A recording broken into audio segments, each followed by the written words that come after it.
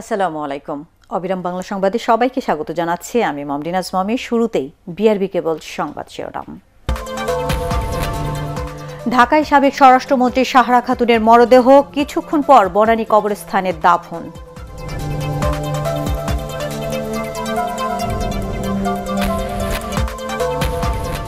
Corona আক্রান্ত ও উপসর্গ নিয়ে আরও ৯ জনের মৃত্যু, মারা গেলেন এরশাদ ট্রাস্টের চেয়ারম্যান খালেদ আক্তার।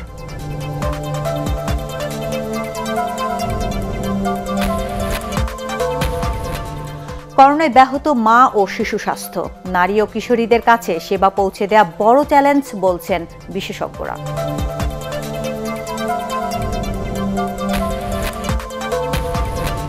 এবং লালমনিরহাটে তিস্তার পানি বিপদসীমার ওপর দিয়ে প্রবাহিত হচ্ছে, পানিবন্দী ২৫,০০০ পরিবার।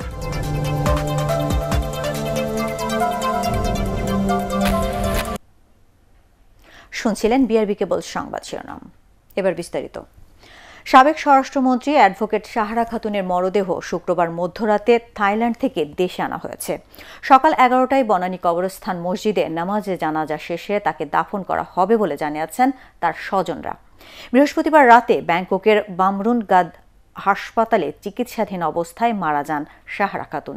তিনি ছিলেন আওয়ামী লীগের প্রেসিডিয়াম সদস্য। আওয়ামী লীগের সকল আন্দোলন সংগ্রামে অগ্রভাগে ছিলেন এই নারী নেত্রী। দেশের প্রথম স্বরাষ্ট্রমন্ত্রীও ছিলেন সাহারা খাতুন।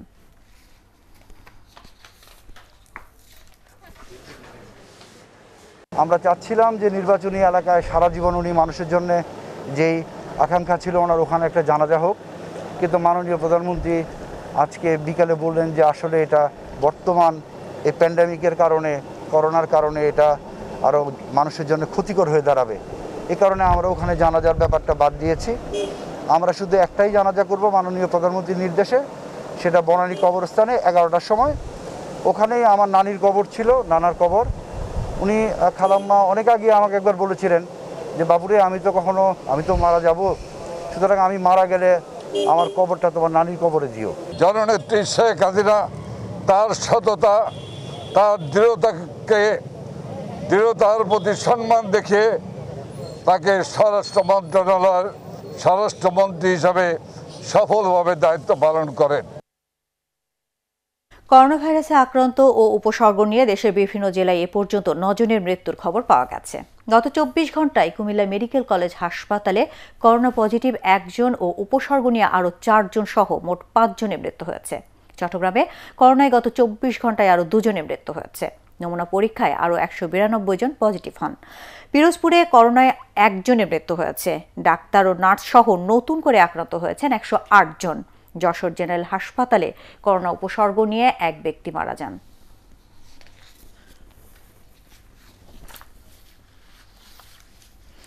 জাতীয় পার্টির প্রতিষ্ঠাতা হুসাইন মোহাম্মদ এরশাদের সাবেক ব্যক্তিগত সচিব ও হুসাইন মোহাম্মদ এরশাদ ট্রাস্টের চেয়ারম্যান অবসরপ্রাপ্ত মেজর খালেদ আক্তার মারা গেছেন। সকাল ৬টায় ঢাকার সম্মিলিত সামরিক হাসপাতালে চিকিৎসাধীন অবস্থায় তিনি মারা যান। ইন্না লিল্লাহি ওয়া ইন্না ইলাইহি রাজিউন।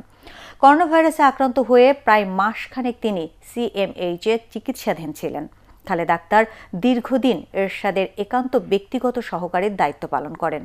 পাশাপাশি জাতীয় পার্টির প্রেসিডিয়াম সদস্য ও কোষাধ্যক্ষ সহ অনেক গুরুত্বপূর্ণ পদে দায়িত্ব পালন করছেন তিনি। এরশাদ মারা যাওয়ার আগে তার স্থাবর অস্থাবর সব সম্পত্তি ট্রাস্টের নামে লিখে দিয়ে যান। ছেলে এরিকের ভরণ পোষণের জন্য গঠিত এই ট্রাস্টে নিজের ভাগ্নে খালেদ আক্তারকে তিনি রেখেছিলেন চেয়ারম্যান ও ট্রাস্টি হিসেবে।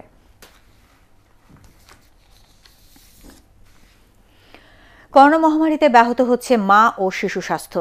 জনস হপকিন্স ইউনিভার্সিটির তথ্য মতে দক্ষ ও প্রাতিষ্ঠানিক প্রসব সেবা ২০ ভাগ কমলে এবছর বাংলাদেশে অতিরিক্ত ৩,০০০-এরও বেশি মায়ের মৃত্যু হতে পারে। এ অবস্থায় মহামারী কোভিড-১৯কে প্রতিরোধ করি, নারী ও কিশোরীর সুস্বাস্থ্যের অধিকার নিশ্চিত করি প্রতিপাদ্যে পালিত হচ্ছে বিশ্ব জনসংখ্যা দিবস। মহামারীর সময় মাঠ পর্যায়ে নারী ও কিশোরীদের কাছে স্বাস্থ্যসেবা পৌঁছে দেওয়াই বড় চ্যালেঞ্জ বলে মনে করছেন জনস্বাস্থ্য বিশেষজ্ঞরা। বিস্তারিত জানাচ্ছেন শারফুল আলম। করোনা ভাইরাসের সংক্রমণ চলছে 4 মাসেরও বেশি সময় ধরে। করোনা পরিস্থিতির মধ্যে সাধারণ রোগীরাও এই সময় ঠিকমতো স্বাস্থ্যসেবা পাচ্ছেন না। সবচেয়ে বেশি ব্যাহত হচ্ছে মা ও শিশু স্বাস্থ্যসেবা। সরকারের করোনা বিষয়ক পাবলিক হেলথ অ্যাডভাইজারি কমিটির তথ্য মতে চলতি বছরের এপ্রিল মাসে প্রসব পূর্ব স্বাস্থ্যসেবা পেয়েছেন কেবল 18,062 জন নারী, যা আগের বছর একই সময়ে ছিল 42,571 জন। প্রাতিষ্ঠানিক প্রসব সেবা কমে যাওয়ায় মাতৃমৃত্যুর হার বেড়ে যাওয়ার আশঙ্কা করছেন কেউ কেউ। পরিবার পরিকল্পনা পদ্ধতিতে নারীরা অভিজ্ঞতা পাচ্ছেন না এবং এর কারণে অনাকাঙ্ক্ষিত গর্ভধারণ বাড়ছে এবং অনিরাপদ এমআর অর্থাৎ অনিরাপদ গর্ভপাত বাড়ছে। নীতি নির্ধারকরা এখনই পরিবার পরিকল্পনা সেবা, মা ও শিশু স্বাস্থ্য সেবা, নিরাপদ এমআর সেবা সহ প্রজনন স্বাস্থ্য সেবাকে অত্যাবশ্যকীয় সেবা হিসাবে গণ্য করুক। যুক্তরাষ্ট্রের জন হপকিন্স ইউনিভার্সিটির পূর্বাভাস অনুযায়ী করোনায় দক্ষ ও প্রাতিষ্ঠানিক প্রসব সেবা 20 ভাগ কমলে এবছর বাংলাদেশে অতিরিক্ত 3,000-এরও বেশি মায়ের মৃত্যু হতে পারে, আর 50 ভাগ কমলে মারা যেতে পারেন আরও 7,265 জন। অনেককে কেন্দ্রে আসতো না, সেন্টারে আসতো না মানুষজনের ডেলিভারি করার জন্য। এই পরিবার কল্যাণ সহকারে যারা সিএসবি প্রশিক্ষণপ্রাপ্ত তারা বাড়ি থেকে ডেলিভারি করেছে। তারা সপ্তাহে 3 দিন কমিউনিটি ক্লিনিকে সেবা দিয়ে গিয়েছে। পরিবার কল্যাণ সেবার পাশাপাশি মা ও শিশু স্বাস্থ্য সেবা দিয়েছে এবং সর্বোপরি উপজেলা পর্যায়ে মেডিকেল অফিসার এবং ফ্রন্ট লাইন অফিসার থেকে আরম্ভ করে সবাই মিলেমিশে আমরা যেভাবে সেবা দিচ্ছি। করোনায় শিক্ষা প্রতিষ্ঠান বন্ধ থাকায় অনেকাংশে বাল্য বিয়ের হার বেড়ে গেছে, কমছে পরিবার পরিকল্পনা পদ্ধতি নেওয়ার হারও। এসব সমস্যা সমাধানে স্থানীয় সরকার ব্যবস্থায় বাজেট বরাদ্দ বৃদ্ধি ও প্রয়োজনীয় অবকাঠামো সুবিধা বাড়ানোর তাগিদ দিয়েছেন জনস্বাস্থ্য বিশেষজ্ঞরা। শরফুল আলম, ATN বাংলা, ঢাকা। লালমনিরহাটের ডালিয়া পয়েন্টে তিস্তা নদীর পানি বিপদসীমার 24 সেন্টিমিটার উপর দিয়ে প্রবাহিত হচ্ছে। ভারী বৃষ্টিপাত ও উজান থেকে নেমে আসা পানির ঢলে পানি বেড়েছে ওই অঞ্চলের নদ নদীগুলোতে। পানিবন্দী হয়ে পড়েছে হাতীবান্ধা, কালীগঞ্জ, আদিতমারি ও লালমনিরহাট সদর উপজেলার 25,000 পরিবার। পানি নিয়ন্ত্রণে হাতীবান্ধা উপজেলার দোয়ানিতে দেশের সবচেয়ে বড় সেচ প্রকল্প তিস্তা ব্যারেজের 44টি গেট খুলে দিয়েছে পানি উন্নয়ন বোর্ড। তিস্তার পানিতে নীলফামারীর ডিমলা উপজেলায় পানিবন্দী হয়ে পড়েছেন আরও 10,000 মানুষ।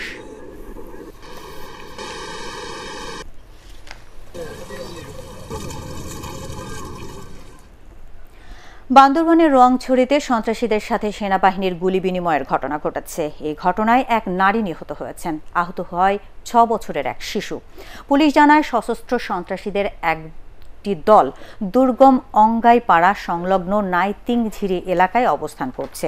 খবর পেয়ে ওই এলাকায় উপস্থিত হয় সেনাবাহিনীর টহল দল।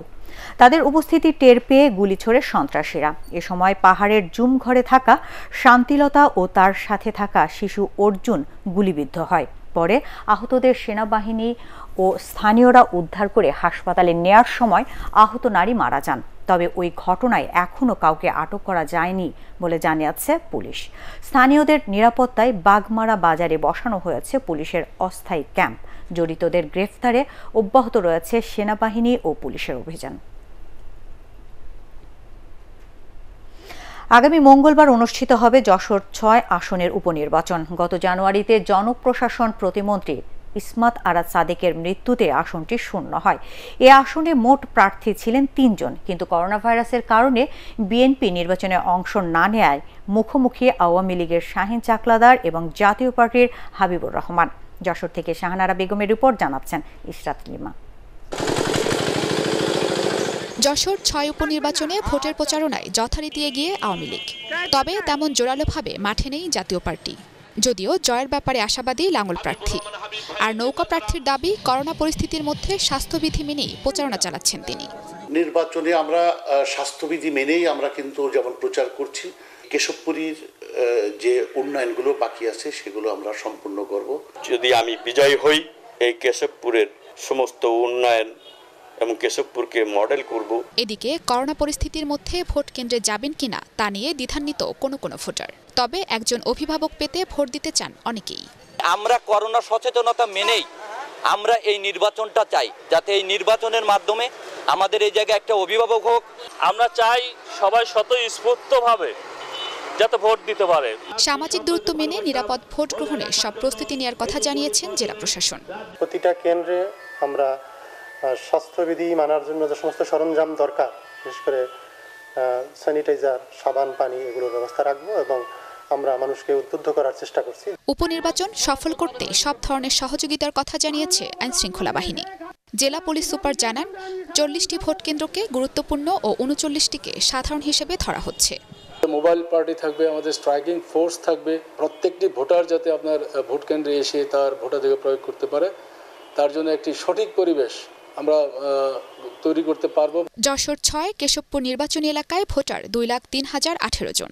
এর মধ্যে পুরুষ 1,02,122 এবং মহিলা 1,08,96 জন। আর ভোট কেন্দ্রের সংখ্যা 79টি। Bureau report, ATN Bangla. Regent হাসপাতালে অনিয়ম উদ্ঘাটন করে সরকারি জড়িতদের বিরুদ্ধে ব্যবস্থা নিয়েছে বলে মন্তব্য করেছেন তথ্যমন্ত্রী ডক্টর হাসান মাহমুদ। সরকারের মদদে রিজেন্ট হাসপাতালে অনিয়ম হয়েছে, বিএনপি মহাসচিব মির্জা ফখরুল ইসলাম আলমগীরের এমন অভিযোগের সমালোচনা করে তিনি এ মন্তব্য করেন। শুক্রবার আওয়ামী লীগের সভাপতির ধানমন্ডি কার্যালয়ে গণমাধ্যমকে তিনি আরও বলেন, যারা হাসপাতালের মালিক মোহাম্মদ শাহিদকে বুদ্ধিজীবী বানিয়েছেন তাদেরও দায় আছে। আওয়ামী লীগের কোন কমিটিতে শাহেদ ছিলেন না বলেও দাবি করেন তথ্যমন্ত্রী।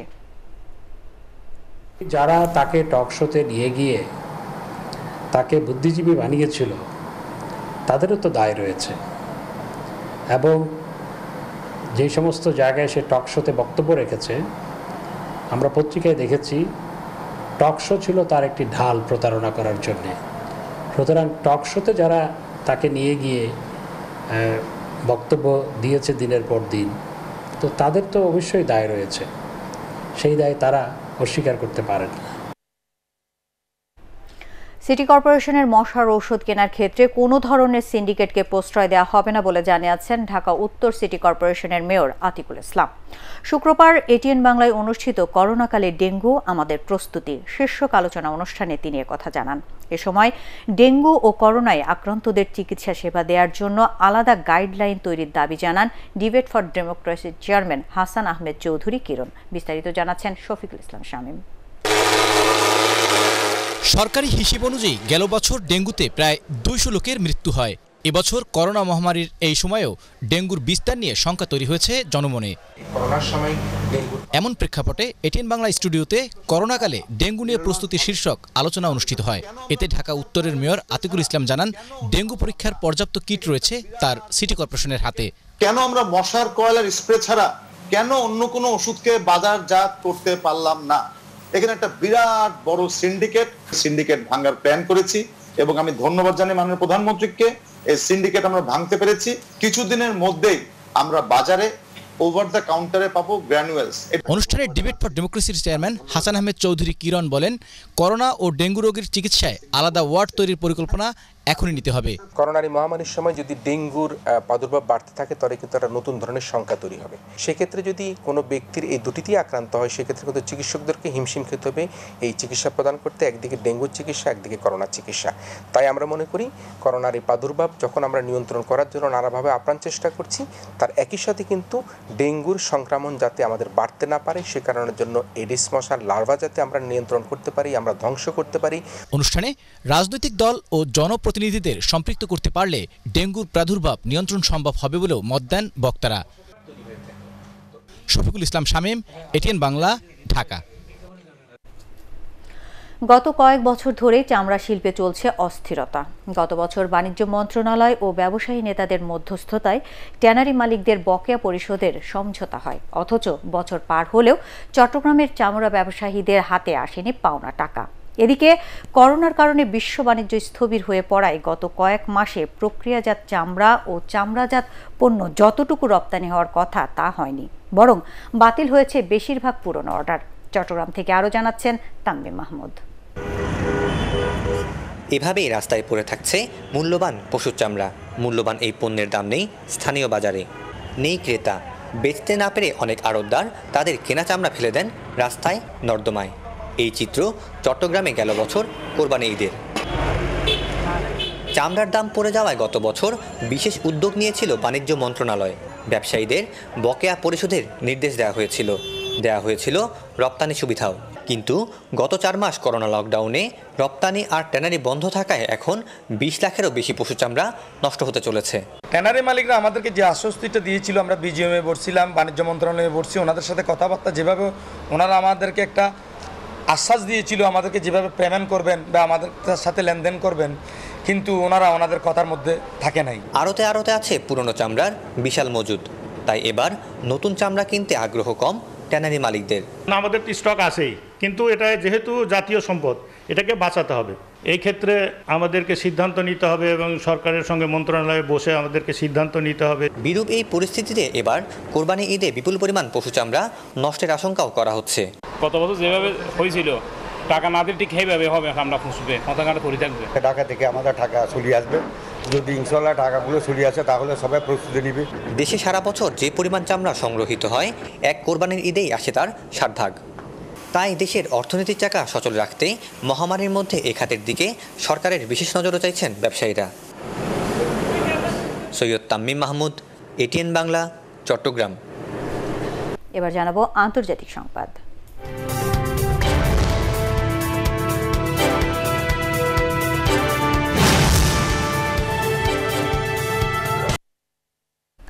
যুক্তরাষ্ট্রে গত 24 ঘন্টায় রেকর্ড 71,000 মানুষ করোনায় আক্রান্ত হয়েছেন আর মারা গেছেন 849 জন। দেশটিতে করোনা আক্রান্তের সংখ্যা প্রায় 33 লাখ। মৃত্যু হয়েছে 1,36,671 জনের। আশঙ্কাজনকভাবে আক্রান্তের সংখ্যা বাড়ছে ফ্লোরিডা, টেক্সাস, অ্যারিজোনা ও ক্যালিফোর্নিয়া সহ বেশ কয়েকটি রাজ্যে। তবে নিউ ইয়র্কে আক্রান্ত ও মৃত্যুর সংখ্যা কমতে থাকায় রাজ্যের পরিস্থিতি এখন অনেকটাই স্বাভাবিক।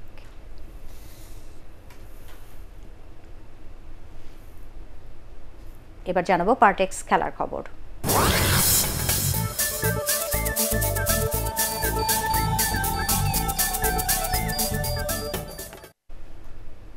আলাভেসকে 2-0 গোলে হারিয়ে স্প্যানিশ লা লিগার শিরোপা জয়ের আরও কাছে পৌঁছে গেল রিয়াল মাদ্রিদ। এই জয়ে 35 ম্যাচে 80 পয়েন্ট নিয়ে লিগ টেবিলের শীর্ষে অবস্থান সুসংহত করেছে জিনেদিন জিদানের দল।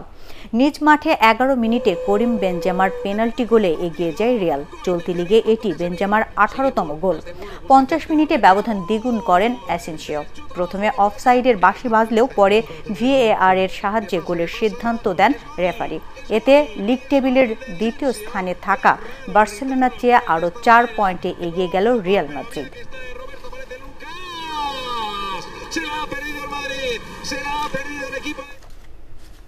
শেষ করার আগে বিআরবি কেবল সংবাদ শিরোনাম আরেকবার। ঢাকায় সাবেক স্বরাষ্ট্রমন্ত্রী সাহরা খাতুনের মরদেহ কিছুক্ষণ পর বনানী কবরস্থানে দাফন।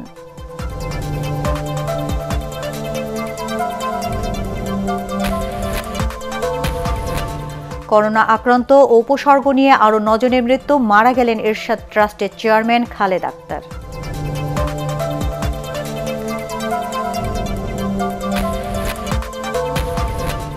করোনায় ব্যাহত মা ও শিশু স্বাস্থ্য, নারী ও কিশোরীদের কাছে পৌঁছে দেয়া বড় চ্যালেঞ্জ বলছেন বিশেষজ্ঞরা।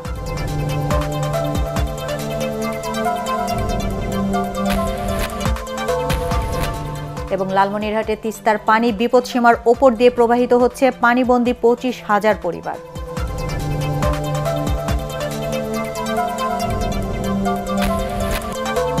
দর্শক, পরবর্তী সংবাদ দেখার আমন্ত্রণ জানিয়ে এখনকার মতো শেষ করছি। সবাই ঘরে থাকুন, নিরাপদে থাকুন। আর ATN বাংলা সংবাদ ইউটিউবে দেখতে ব্রাউজ করুন youtube/ATN Bangla News।